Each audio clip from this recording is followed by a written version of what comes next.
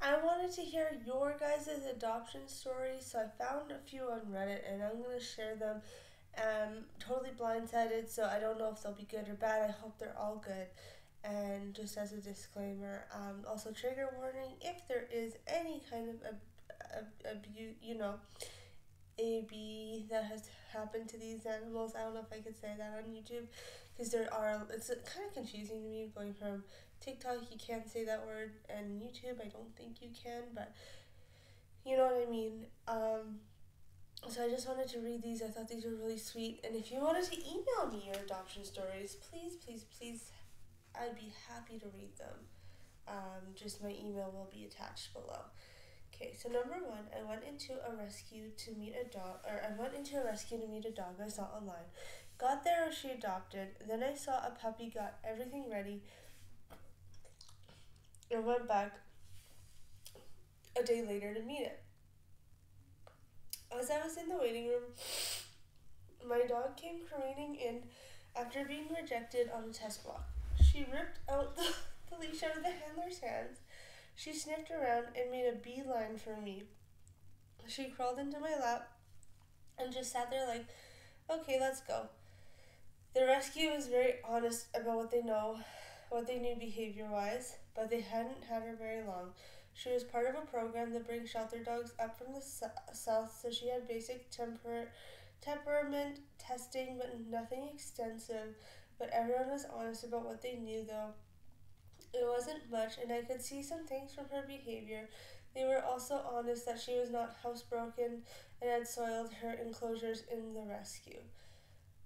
Adopting her was wonderful and hard, but completely worth it. I feel really lucky to have her curled up on her side of the bed right now. Oh, that's sweet. When was this posted? So 2 years ago. I wonder how she's doing now.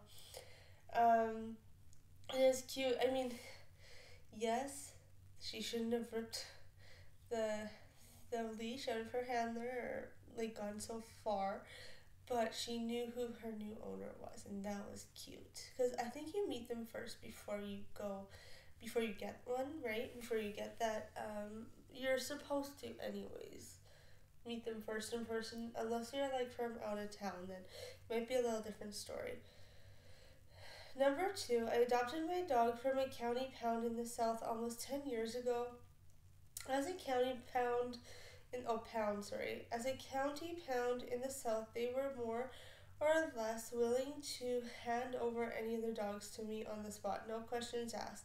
As someone adopting from a county pound in the south, I had no expectations for the understaffed shelter workers to spend hours matching me with the perfect dog along every possible dimension to maximize our chances of success. I had set an alert for the breed I wanted on Pet Harbor and first saw my dog there. He was an 11-month-old owner surrender. When I went to visit him, he jumped up on his kennel at me expectantly, and when I took him out into the yard for our meet and greet, he seemed to be so stoked about his brief respite from his kennel that he zoomed around at the yard at top speed. He was so fast and his stride was so graceful and athletic. I was specifically looking for a marathon training buddy at the time, so right when I knew he was the one, his adoption fee was $85, which probably didn't even cover the cost of his neuter. This was my first dog, and I just so happened to luck out that this guy was pretty much perfect. I adopted him on a Friday and left him alone at home to go to work with the following Monday with no issues whatsoever. No crate, just give him free run of the house. Yes, in hindsight, that was incredibly ill-advised, but hey, it worked out. He walked perfectly on a leash from the get-go, and he never once had an accident indoors. He loved every human and dog he met and was incredibly outgoing and confident, and boy could he run. He needed no working up to the kind of distances I wanted to run, and he was already running half marathon distances with me a month or two after adoption with energy to spare after I couldn't have asked for a better first dog. That is awesome. What do you guys think of crating your dogs? We've crated ours most of our lives except for Dodger and Daisy. Those were the only two I grew up with. I don't believe were ever crated, and personally, I think it's because of just the behavior in the other animals we had had in the past. So I'm not too sure about that. I can't remember. I feel like we did crate Dodger, but only for like little reasons like going for dinner or something. But he was a very well behaved dog. All the other dogs we've been having for some reason are not well behaved. I don't know what is going on with them. One is really hard to be a. She's not necessarily meant to be a family like a pet. She is a working dog. That's the breed she grew up in, so maybe that's why sometimes it's harder for her. But she's gotten better over the years. Whereas Teddy, he's still a puppy. Okay, but we do crate them because one's a puppy, one's a little older, so we just want to just be keep it safe between the two and everything. They're not aggressive with each other or anything, but he just she I don't know. He takes things and steals things and eats things, and I don't want that happening. Ivy, I think, would just relax and chill, but and sleep for most of it. But sometimes she'll whine to go in the back lane, and I really don't want to deal with that all the time. I don't mind once in a while, but all the time, no. Okay. I adopted a dog back in March. I've had four family dogs since childhood, but this was my first dog as an adult living by myself. I initially emailed a shelter about a 3-year-old dog. However, they were kind enough to dissuade me from adopting him by telling me that he needed extra care, time, and adjusting to a new home. He probably wouldn't be suitable for my situation. They then offered me alternatives, and I ended up going with a 6-month-old. Some of you are probably thinking, uh oh, and yes, it was definitely hard at first. The first week felt like literal hell. I thought there was no way I was going to manage to take care of her while also working. I emailed the shelter saying it was rough going, but they replied back saying there's an adjustment period for all dogs, but just be patient. If you look at my post history, I also posted on Puppy 101, and they pretty much told me the same thing, though not as kindly. And they were right. She settled in relatively quickly. She's definitely one of the best decisions I made in regards to my mental health. She gets me out of the house. She's there to greet me when I get home. She's the reason I can get out of bed sometimes. I'm literally glad I adopted her though through this shelter. They literally drove over 3 hours to deliver her to my house. They gave me a free harness and dog leash.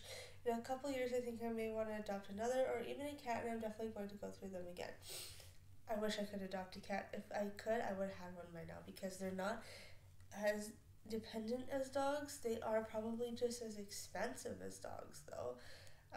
If you could tell me one or the other, I'd love to hear that answer. If they are more expensive than dogs, because I know dogs are way more needy and they need to go for their walks and they need to have more attention than cats do. But I wanted to be the one to, but I want to I don't have time for a dog of my own, so we have family dogs that I help take care of, but that's about it right now. And eventually, I would love to get my own dog as an adult. Okay, two more, and then I think that is gonna be it. I adopted my mutt girl in June, and she has been absolutely amazing. Great temperament. Training has gone extremely well, just all around easy and without any of the behavioral issues you sometimes hear about with rescues. We haven't hit teenage stage yet though, so knocked on wood. She's my first dog and couldn't be any happier. Aww. And the last one, Chihuahua Terrier mixed story. I'm coming back to this section because there seems to be a lot more, but I am running out of time, so I just want to get those out. Went to the Humane Society and had an idea of which dog I was interested in. Saw a different dog when I got there and had to meet her. She quietly climbed into my lap while I was sitting on the ground, and I was sold.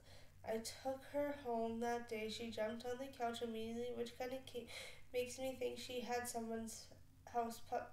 She had been someone's house pup before. She spent the first year being very timid, wasn't trait motivated, toy motivated, or really motivated. She just likes to lay next to me at all times. She did just fine in her crate when I was at work, but when I was home, she was attached to me, so she'd even just sit on my bath mat when I'd shower.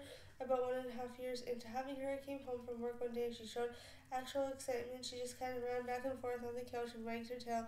She still wouldn't play with any toys, either alone or with me. 3 years in a row now. She was wild when she's happy, sprints up and down the stairs in our house, plays much harder with us. She's excited, has a terrible begging problem, and she has a tiny rope toy that she just loves to chew on by herself. It's just been so fun and special to watch her trust emerge and an understanding of dog life evolve. Learning toys, barking when dad comes home out of excitement. She literally didn't bark for 2 straight years, which was kind of nice. If I knew how to add before and after pictures, I would. That's so cute. I love that. I love stories like that. I'm gonna end there, and I'm gonna keep finding other stories, rescue stories, because these are very special and lots of in your guys's in this world, right? Lots of people don't get. Lots of people don't really, or lots of these animals don't get the love that they deserve because of unfortunate events have happened. They were rehomed for dumb reasons, or rehomed for legitimate reasons, or they were put into shelters, and there's still some out on the street, homeless, not like hungry. So I want to do everything. I would love to do everything I could to have like a dog sanctuary one day, years from now. But to know that they have a home, they're loved, they're cared for, you know, and they belong in couches, not in the cold. Anyways, I love these adoption stories, and I can't wait to read more. I'm gonna do this once a month, I think. And yeah, that's about it. You guys have an awesome rest of your day. We'll chat soon. Bye now.